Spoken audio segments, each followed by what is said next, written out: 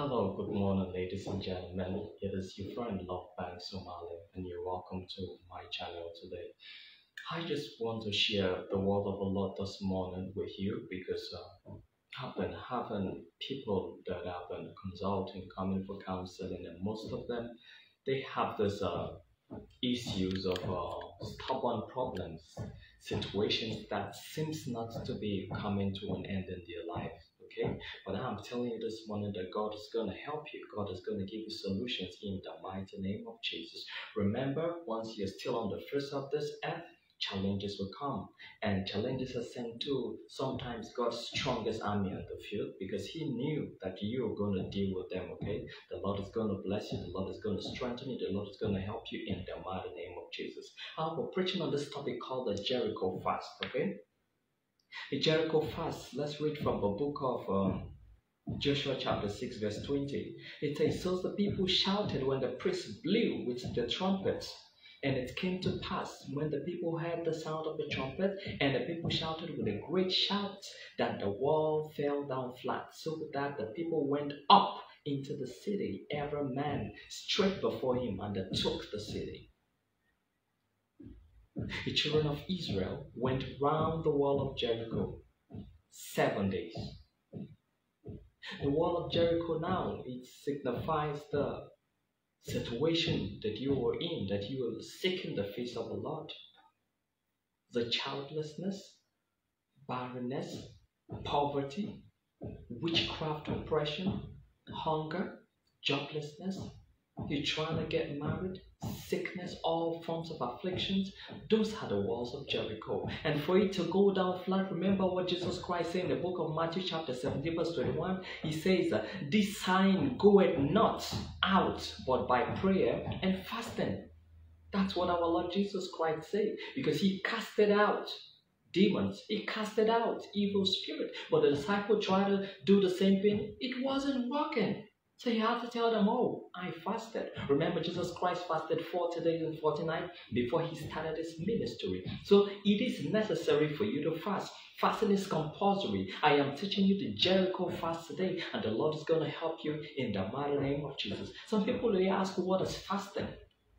Okay, they simply ask, what is fasting? And I want to teach this the simplest form that I can. Okay, number one, fasting. The meaning of fasting means what? Not to eat. You stay away from food because you're trying to seek the face of the Lord.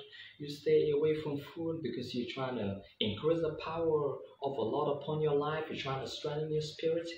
Not eating literally means to fast. Okay, so if you refuse to eat a whole day, like most people in Africa do, they do not eat a whole day because they do not even have the food to eat. Okay, but if you have the food to eat, you decide to pray, to fast. If you do not pray, it means your fasting is just a hunger strike. It means you're trying to watch weight. That's what it means. So if you really want to fast and pray, you really need to stay away from food, then you need to pray. Most people fast, they do not pray. Okay, I just want a model of which Christianity is going to be like the prayer models of Islam, of which they have time for prayer. So it will be necessary for the lazy Christians to pray. Okay, so fasting means literally not to eat. It also means to abstain from certain food for a period of time. When a woman gets pregnant, they'll say, "Madam, you don't need to take alcohol anymore. You don't need to take this food anymore. You don't need to do this job anymore. You need to rest. You need to do this." Some people also fast from eating pepperish food. They fast from eating meat. They fast from eating fish. But I am recommending you go without eating food, edible food. Okay? The type of fast I've engaged in more in my life is I stay away from food. And as I'm led by the Spirit, sometimes I drink water. I go to work. So during this period, I take water. Okay? And the Lord hears my prayer. So it depends on what the Holy Spirit has laid in your heart. And I want you to notice the fasting that works for Mr. A must not work for Mr. B. What works for you might not work for another person. I know a powerful man of God who shared a story that he fasts from 12 a.m. to 12 p.m. Did you hear me? 12 a.m. to 12 p.m. That's how this person fasts. And the Lord is using him greatly. So you find what works for you. Okay, fasting is also called self-denial. You're denying your flesh. You're trying to suppress your flesh. And prayer means you're dependent on God. Total dependence of God. That's the reason you need to pray while you're fasting. And this says it subdues the natural desire of the body. If you can stay away from masturbation, you can stay away from pornography, you can stay away from adultery and fornication, you need to go on 30 days prayer and fasting, okay? Daily. No water, no food. That spirit needs to be weakened, okay? Let's tell ourselves the truth. It needs to be what? To be weakened. You need to help your soul that has gone into your soul. That comes more like a pattern in your family. If it's something your father is doing, your brothers are doing, your family members are doing, then you need to fast for your spirit to stay attuned, okay? Fasting also, basically, fasting is carried out when the Holy Spirit or the Lord in heaven gives you the go ahead to do it. You have the feeling, you have the leading in your soul. Okay? You have that leading in your soul because you're praying for something and your spirit is whispering, even though most of you do not know it's the Holy Spirit. You say something tell you. That's the Holy Spirit telling you to fast. Your spirit needs to lead you. That's why it's good also, even if your spirit doesn't lead you, the church you attend, you always have this program that you decide to, so they pray and fasting. Yes.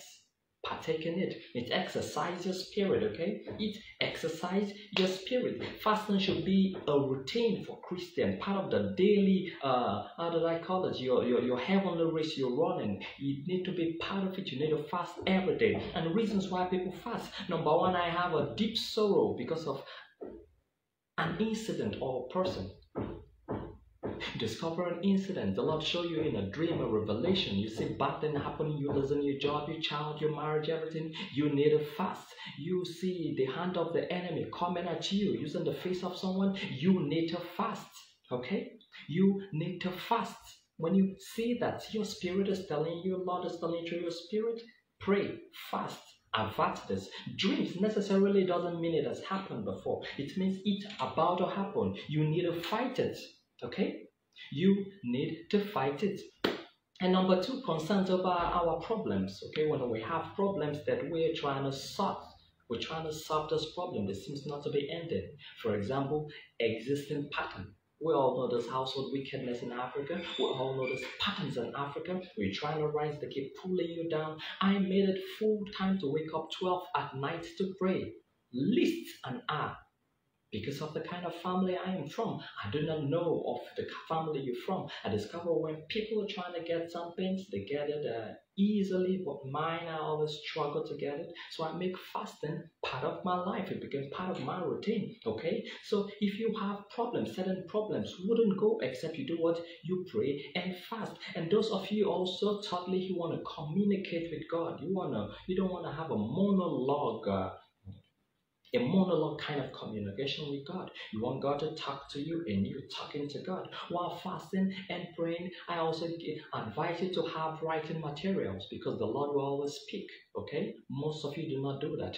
Write down what the Lord is about to speak to you. Like when I desire the anointing, I desire the oil, I desire more of what God is showing me, the sneak peek of the prophetic, of the healing ministry. I wanted more. So I decided I need to fast. I need to press more on God. I stay away from food. I stay away from television. I stay away from what is going to hurt my soul because I want my body, my spirit, my soul to be attuned to the Holy Spirit. So if you want to communicate more with God, you could as well do that. Stay away from food, stay away from all the things that could affect you. And also for health benefit, a doctor once told me that it's good to fast once in a while. Okay? You fast from certain food once in a while. Even though some doctors will say without eating breakfast you're hurting yourself, but this doctor told me it's good to fast because you're renewing your body. Okay, I'm giving you the result of fasting, few results of fasting, like we say in the book of Psalm 35 verse 13 says, I humble my soul with fasting. I told someone when you discover pride is about to take over you, what do? You pray, you fast. Okay, and when you do that, what happens? It increases your faith. When you humble, the Holy Spirit will want to walk with you. God will want to speak through you more, okay? It brings about repentance and godly sorrow. Joel chapter 2, verse 12, it brings about true repentance. Oh Lord, forgive me. I have sinned against you in this way. My forefathers have sinned against you. Oh Lord, I am fasting. I am praying for you to repent totally of this, okay? For you to do what? Repent totally of this. And three, you need to, when you want the hand of the Lord speedily to work in your life, you could see that in the case of Esther and Mordecai and children of Israel. You know how that turned. It all favored them. And D, it's a source of power with God. You want power? When you see people demonstrate real power, know that some of them are product of prayer and fasting. In the prophetic, we're told that you do not need any other services. You need more of a prayer. You need more of a worship song. You need more of a clean heart. But my brother, fasting and prayer are necessary. Remember, Jesus said in the book of Matthew chapter 17, verse 21, they said, this kind goeth not, goeth out not, but by what? Prayer and fasting. Okay? So I am urging you today to fast, okay? And there are some other things I want to share with you. When you're fasting, do not make people know you're fasting so they praise you. When they praise you, you're not fasting to the Lord. Nobody ought to know. Okay? Do not look unkept, dirty because you're fasting. Okay? Do not squeeze your face to make people know you're starving. You're fasting to the Lord, not to men. So when you do your fasting, what do? You look good. You dress neat. You smell nice. Let there be a smile on your face. Okay? You're doing it to God and not to man. And also, you do not fast to the extent that it's going to hurt your body. We'll see one picture or video circulating on the internet when someone fasted, he couldn't walk. This person can't walk. You're hurting your body. No. You fast to the extent that you don't need to harm your body. God is not a wicked God. God hates wickedness, okay? Some things we do out of ignorance. So my brother, I tell you today, make fasting and prayer part of your daily life, and the Lord is going to help you in the mighty name of Jesus. I'll be talking more on this, but I just wanted to give a little sneak peek on this because of the questions I've been answering and the counseling session I've been having. I'll be coming with more on this topic, and the Lord is going to bless you in the mighty name of Jesus. And if you reside in Abuja, I'm going to be at the Kubo Mountains on Saturday morning by 5 to 5:30 a.m. I'll be there from 5 a.m. from 5:30 a.m. thereabout, and I'll be leaving there I think at about 12, 1, 2 or 3. So if you're in town, please send us a message. You want to join us? Send us a message so we can pray together, okay? Let's pray together. Let's join our faith together and talk to God about those situations you want to change in your life. And the Lord is going to change them for good in the mighty name of Jesus. For those joining for the first time, I am Lovebanks, Omale, and I am an outreach minister, okay? So more of me you're going to see on this channel. Just kind of subscribe to this channel, okay? On YouTube, subscribe. On Facebook, please. You can follow me or subscribe to my Facebook channel as well, the notification button, so that as soon as I come live, you'll be able to switch to see it and be part of it. The Lord bless you in the mighty name of Jesus. And I'm praying for you today. Your weekend is going to be blessed. This month is going to be blessed for you. I'm praying for you that all your secret prayers, the answers are released in the mighty name of Jesus. I am also praying for you, that thing that is special, so special to you that you pray to God for God to answer you. I decree that help is released upon you this morning in the mighty name of Jesus. And you, that sister, you are listening to what I am saying now. I have the leading in my spirit. Read the book of Psalm 35 and Psalm 38 and pray along, okay? Pray along, pray along, pray along, pray along. What you're asking the Lord for is found in the book of Psalm 35 and Psalm 38. Okay, those people who want you dead, those people who want you frustrated, the Lord is gonna frustrate them for you in the mighty name of Jesus. Feel free to send messages. You want to talk with us, you want us to pray for you, feel free to send us a message. The Lord bless you in the mighty name of Jesus. Peace be unto you and shalom.